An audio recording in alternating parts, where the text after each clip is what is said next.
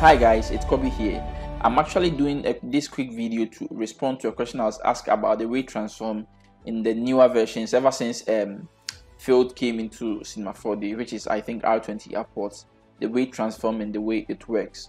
So in R19 now, and in R19 the way weight transform used to work is, let me actually come in here. So I have a cloner object cloning some cubes here. So I'll come here and I'll actually add random plane effector, and you can see it's moving it upwards 100 centimeters upwards, right? And there was a way that you could use the value value of the weight of the clones to randomly move it upwards, right? So to do that, let me actually come to the transform of the clone, and you can see the display. We have weight. If I check the weight, you can see everything is set to red, right? But there is a way we could randomize it. So I can use the random effector. Come to random effector, and I'll choose random, and I'll come to the parameters. I'll uncheck the position. Everything is back to normal, but when I increase the weight, you can see immediately the colors begins to change. So there are some which is yellow, some are orange and red, like different shades from red to yellow, and yellow being I think 100% and red is 0%. So with this, if I should come to the cloner effector, go to effectors, and now move the random on top of the clones, you can see now there is a bit of randomness in it, right? And now the plane is going up, but it's not everything is moving like it used to. So if I uncheck the random, you can see the way it works, right? So if I should come in here, the fall off, and I'll probably use a linear fall off, I'll set it to X. You can see there's a bit of randomness in it. Let me actually take off the weight in here. So you can see there's a bit of randomness in it. Now it doesn't move, it wouldn't move linearly. If I uncheck the random, it wouldn't move linearly like that. It gives it randomness, right? So this used to be how you would do something like this in R19 and the lower versions. By R20 and upwards, I'll go ahead. So I have R25. This is R25, but this thing also I think is in R20 as well, because it started I think when Fields came. So the same thing, I'll come in here and I'll create my MoGraph effector plane, and like we know, can move it up like a bit more. And now I'll do the same thing. Select the clone, come to its MoGraph effector, and I'll use the random. I don't want to affect the position.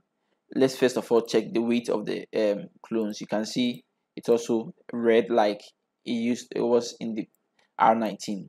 Now, so if I come to the randomness, and instead of position, I now increase the weight, you can see now the same thing. There's random, some are yellow, orange and red, so shades of red to yellow basically. So then it means if I should come in here and I put the random on top, it should affect the plane randomly, but you can see nothing happened, and that's because in here it works differently. So for us to actually get the plane to be affected by the weight, the value of the weight, it means we select the plane, come to its fields, and now we drag in the cloner object in here. It will give us this option to choose spline, point, or MoGraph object. So we say MoGraph object, and I can see the same thing is happening. Now it's randomly affecting it like it did in R19. So if we want to add let's say linear field to it, so I'll choose linear to it, and now this time I'll actually put the cloner on top of it, then I'll say overlay, right? And I can see we have the same thing that we had in R19. So if I should move it, let me actually open, and see there is a bit of randomness, and it doesn't move linearly like it was like without the random. So if I now uncheck the randomness, you can see it works perfectly. Everything works perfect. But if I bring it in here, you can see it gives us a bit of randomness. So that's how you do it in now if you want to use the weight.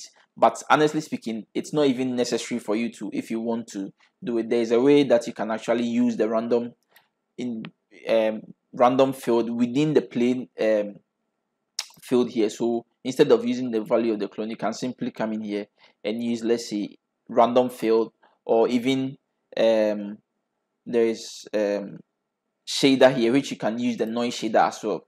And now I can overlay this one as well. So if I can change from max to overlay, you can see we have a bit of randomness in here. It might not be the same, but you can play around with it to get the same field that you want in the newer versions as well. So this is how you do something like this in the newer versions. But if you want to do it in the old way, that's also how you do it. So this is a quick answer to your question I was asked, and I hope I explain it very clearly.